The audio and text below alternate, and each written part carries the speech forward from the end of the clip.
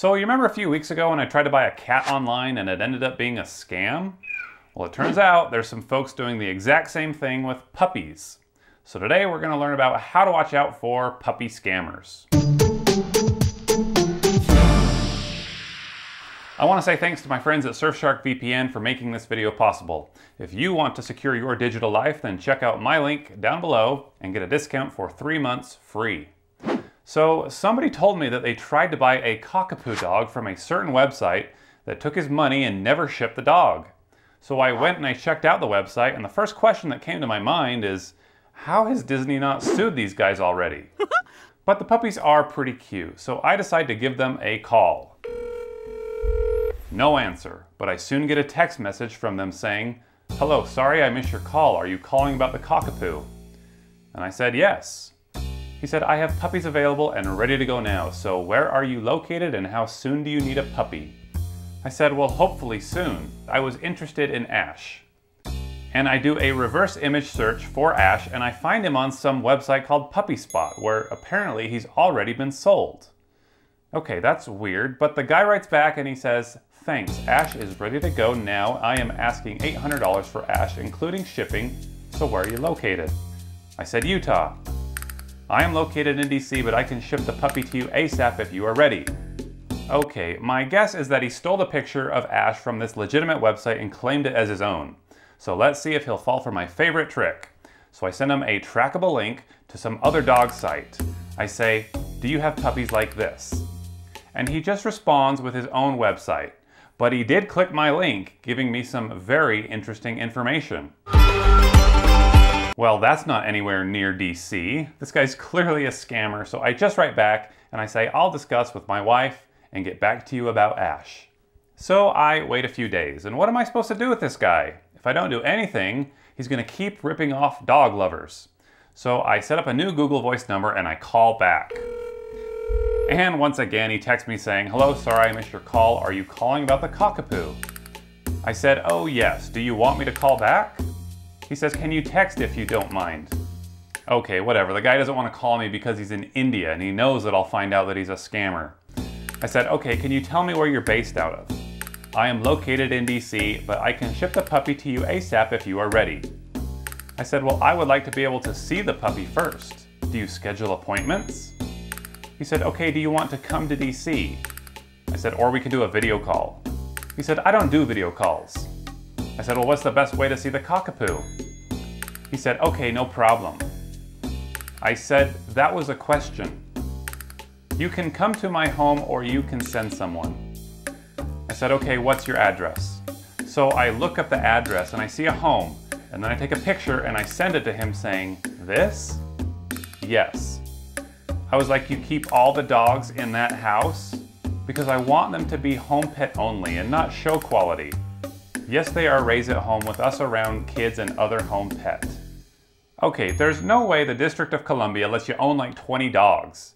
I say, "Does the city let you own that many animals?" "I'm a breeder, so what do you mean, the city let me own many animals?"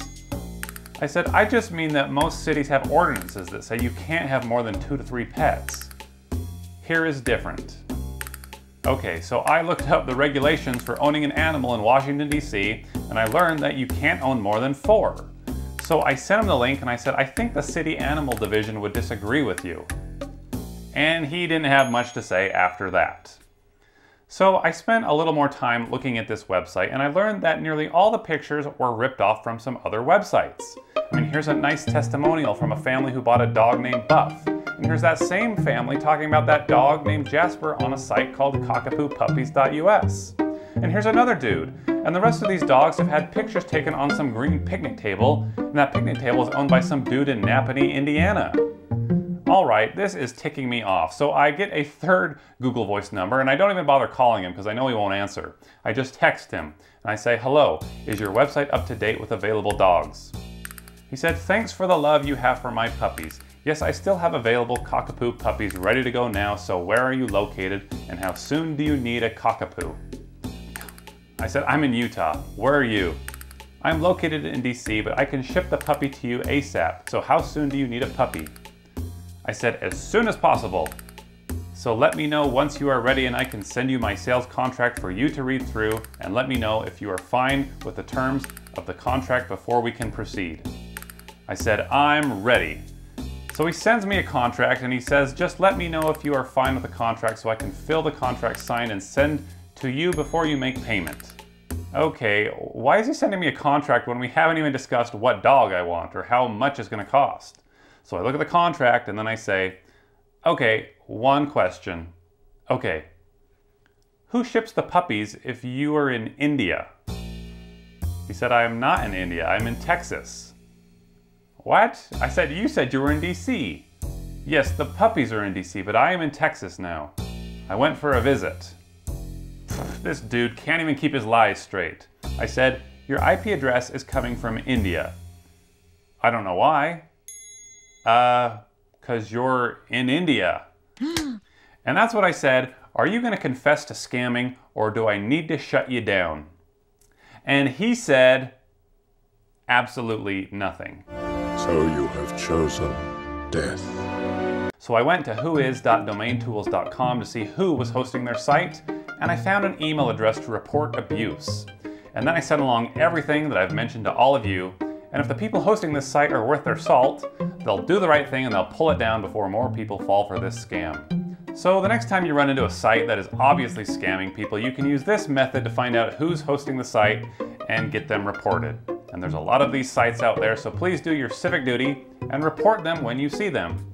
And please be careful when you're shopping online. You can never be too careful. And that's why you really ought to consider using a VPN, like the one that I use, Surfshark VPN. This is a great little tool that you can use on your phone or on your computer that'll secure your connection to public Wi-Fi hotspots, hide your IP addresses, and make your browsing private. And just like I was able to find out where this dude lived, there are folks out there who can learn things about you. So stay private from surveillance, be secure while online banking, secure your crypto assets, bypass censorship, shop prices by locations.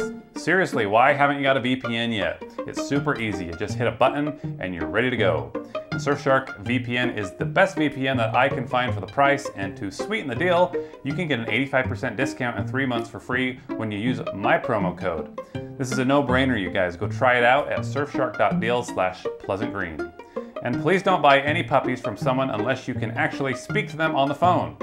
So thanks for watching, everyone. You can watch more scam videos by clicking one of these buttons and subscribing to my channel.